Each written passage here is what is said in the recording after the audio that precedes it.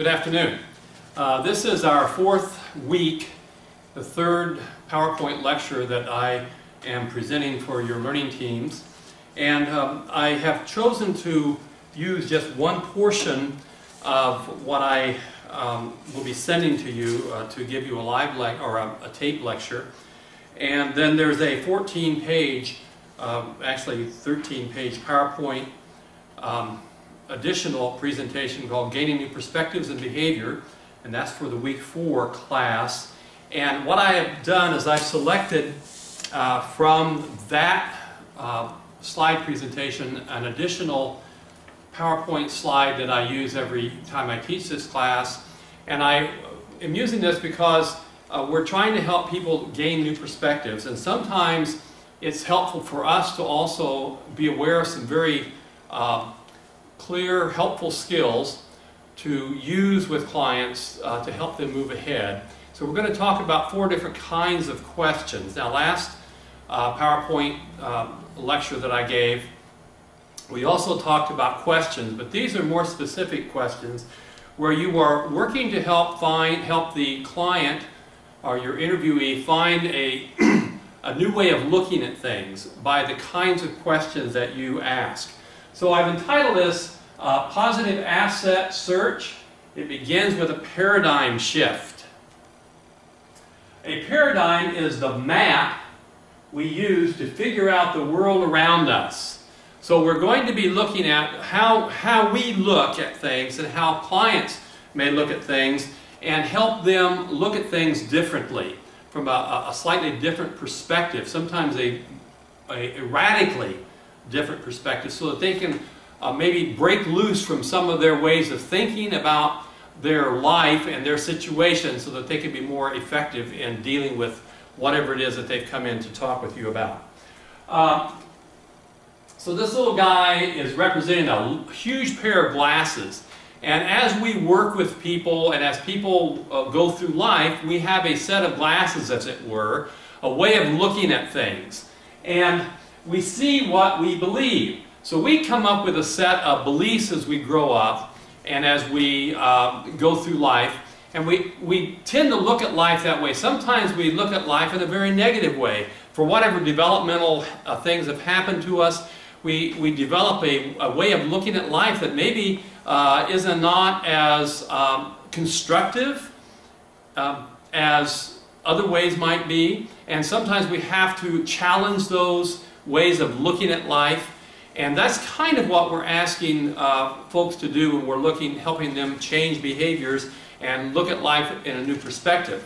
So we have these set of glasses. We look through this grid, this chain link fence, as it were, and we look through this way of seeing life through the glasses that we may wear, figuratively, of course, for many of you. And we see life that way. And so in order for people to change, they have to very often they challenge the way they look at life. Let me talk about a paradigm.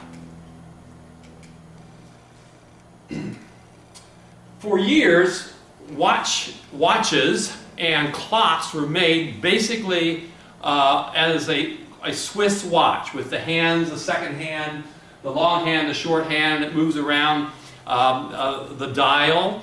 And that was the way that we thought time was best understood and recorded and viewed.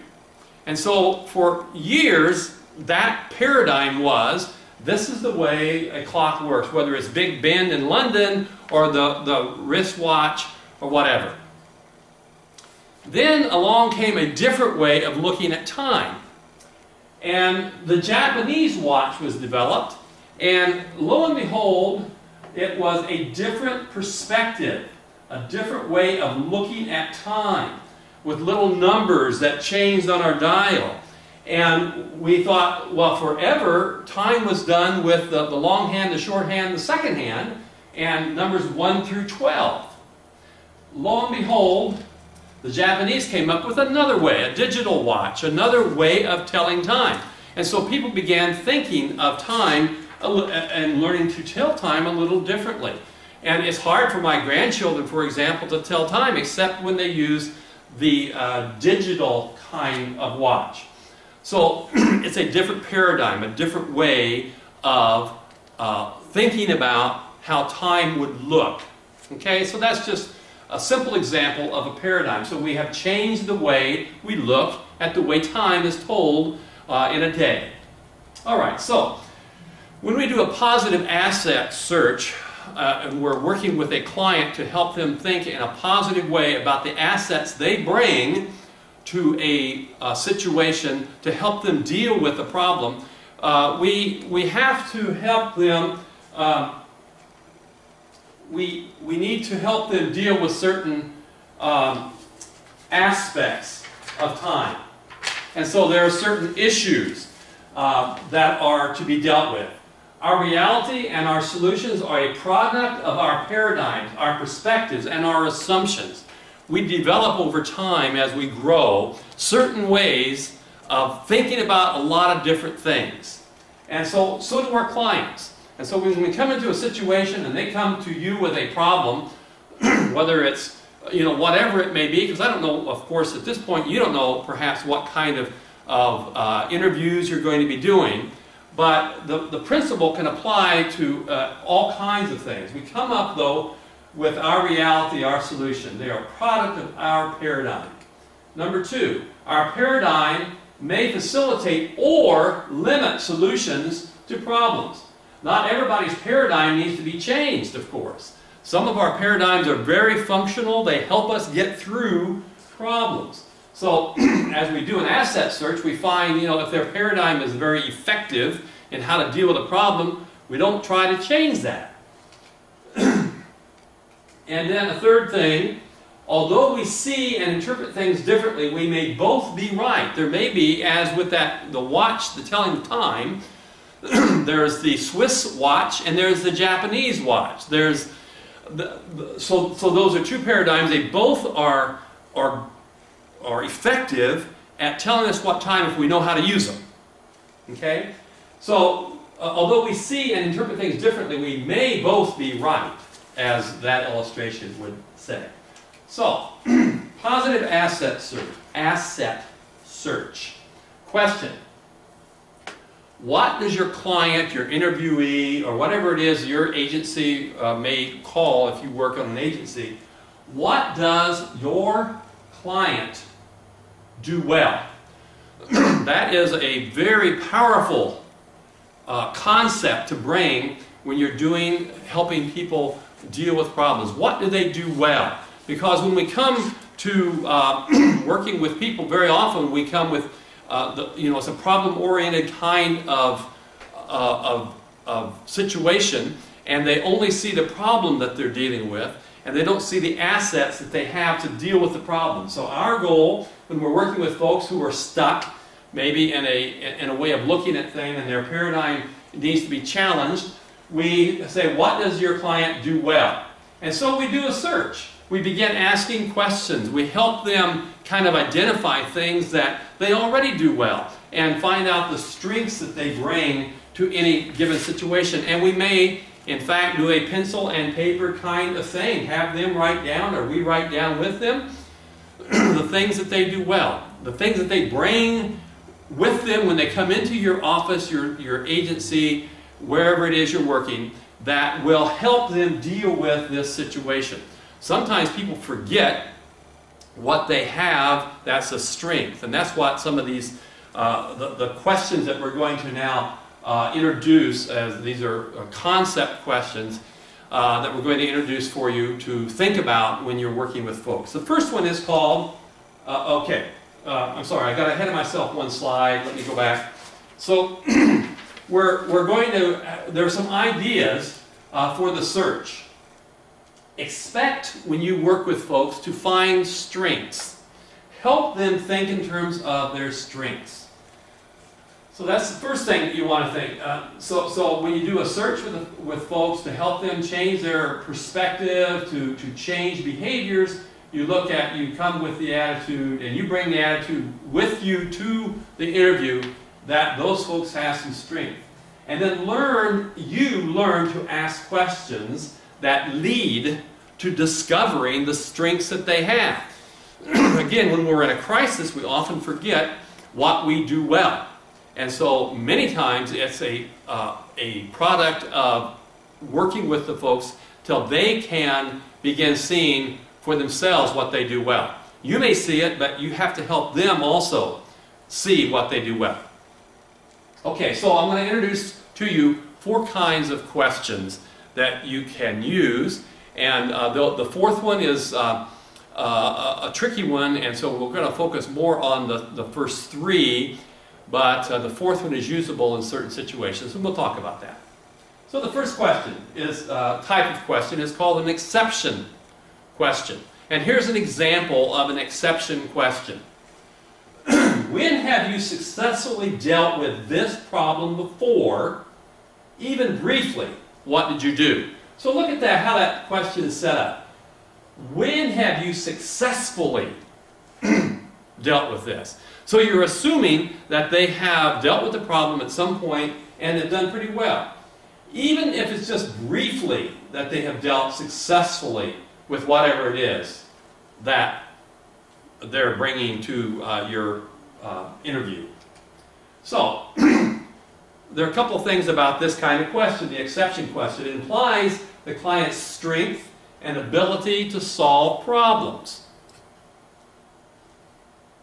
So that, when you bring that, that's helping them tap in, or you're asking them to tap into that strength they have to solve problems. Secondly, focuses on tangible successes, not something vague and generality, but you're asking them to give you a specific time and things they specifically did when they successfully dealt with the problem that they brought in, because it's probably not the first time they've had this kind of problem. It may be the circumstances this time are a little different, but usually people have dealt with the same problems more than once.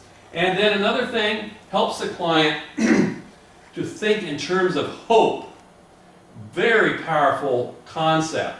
As we know in working with folks, if they lose hope, you know, that is a powerful thing for them to lose. If they still have hope, they will be able to deal with all kinds of things. So it helps the person think in terms of hope. And then lastly, our fourth thing, looks to rediscover forgotten resources. I alluded to this concept earlier, that people, when they're under stress, sometimes forget what they can do. And so your role, in many ways, is helping them to remember and relive their successes. So the exception question is a powerful tool to use. And you may word it in different ways, but the same idea is that you're looking for things that they've done in dealing with this problem successfully. And what are those things? So that's the exception question. Then there's the coping question. And again, just a little variation on the first question. This may be you might say to the person, this may be painful to talk about, but how have you been able to deal with this situation? So you're acknowledging that it's painful, but you also are saying, you know, you've dealt with it to some degree already. So you have been coping some to deal with this. And again, you select when you use these kinds of questions. So the person comes in, they're having this problem, you say, you know, you seem to have been coping some, so tell us about that. So what this coping question does, it indicates to the client that you see them coping at least some with the situation. So again, it's building that hope thing. Wow, that's a tough situation you're dealing with. How have you been able to deal with it so far? How have you been able to cope to this point in dealing with this problem? Acknowledges the problem and the client's current attempts to deal with the situation. Again, you are acknowledging, or you are telling the client, I understand, it's painful, you have a problem you're dealing with, and it helps them to make connection with the client and to be empathic with the client in that they are dealing with this to some degree. So they're coping. And the third thing, provides a positive reframing of a difficult situation. Remember, again, when people are under stress, they sometimes forget how they are doing. And you are helping them reframe it. They will come in maybe seeing themselves as totally failing in dealing with the situation, but you are going to help them, perhaps using this question, you're going to be helping them reframe it. Well, yeah, it's really tough, and you're struggling, and there's a lot of stress, but, you know, what are the positive things that you're doing to deal with this? Because I see that you, even though it's painful, you're dealing with it to some degree. So you're beginning to help that person discover their positive assets and how they're trying to change or deal with a certain situation. A third question. This is the one that I have used a lot in working with clients that I used to work with at the state hospital, where these folks maybe had some learning disabilities and cognitive impairments. And this is a very concrete way of helping folks. It's called the scaling question. And you say something like, on a scale of 0 to 10. Sometimes you'll see it written up on a scale of 1 to 10. But I always start with 0. 0 meaning you have no power over the problem, and 10 meaning you have total power. Where would you place yourself right now? I used to get when I work with people in a group situation, I would often have a clipboard to keep notes on. And I had on the back of my clipboard a scale, like a ruler, that I would have on there, and I'd have my clipboard down this way. I'd be taking notes or reminding myself to, you know, talk about certain things depending on the group. But then I'd have on the back this scaling question, and on a 0 to 10, and I'd have it, and with each, between each number, I had a dot. So you'd have 0, dot, 1, dot, 2, dot, 3, dot, 4 on until you get to 10. So you'd ask the person, on a scale of 0 to 10, where do you see yourself now in dealing with this situation? Invariably, people will pick 5 or somewhere, you know, close to 5. And that's great. All you're doing with the scaling question is you're trying to help them look at where they're at right now, and then you're going to work with them on how to move ahead very slightly.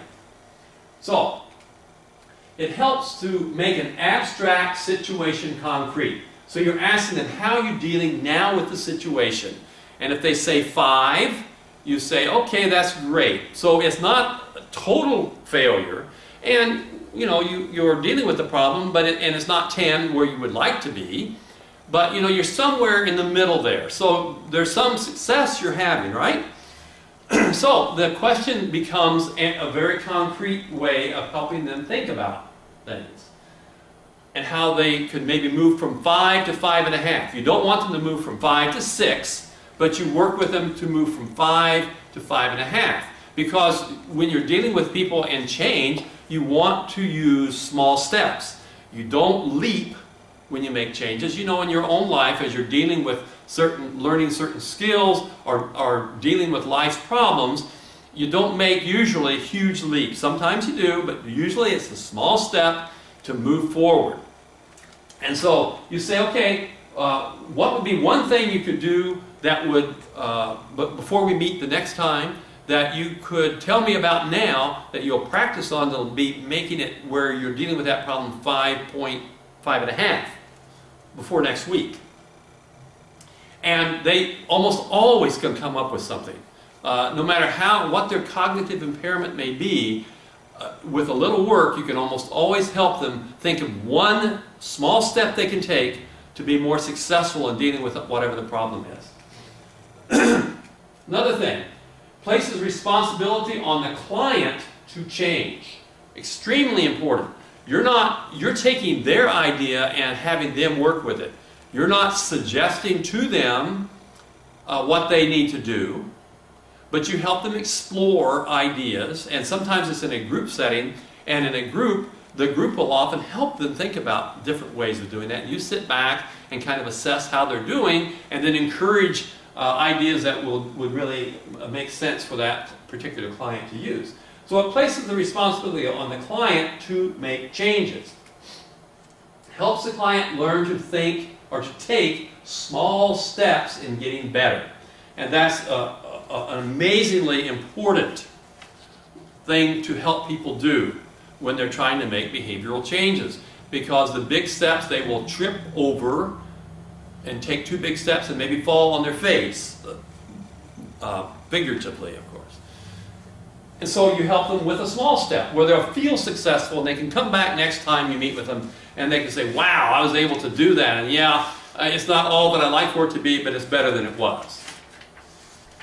Okay, now, the next question, the 4th question, is one that you would use very selectively because it's a little tricky to present. And I usually use this with more sophisticated clients or clients that are kind of in that the inner circle kind of conversation that you may be having that we talked about last time, where they built a lot of confidence in you and you kind of know pretty well where their abilities are to move ahead. So the miracle question is fairly lengthy. Suppose tonight you go to bed and while sleeping and completely unaware of it, a miracle happens. When you wake up, the problem that brought you here, or the problems are solved. What would people see, or what would people see you doing differently? So the emphasis is on doing differently. So they've gone to sleep, a miracle happens. When they wake up, the problems are solved. How would they behave differently? Again, use with care. If you get a very concrete person, or a person who has some psychiatric impairments, or who has intellectual disabilities or learning disabilities, then this is probably a little more difficult for them to use. I've used this with some high-functioning folks that I've worked with in private practice, and it has worked. I wouldn't say I've had 3 times when it's really worked well. I don't use it very often.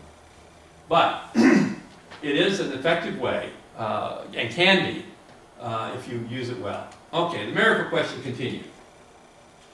Implies the problem is manageable.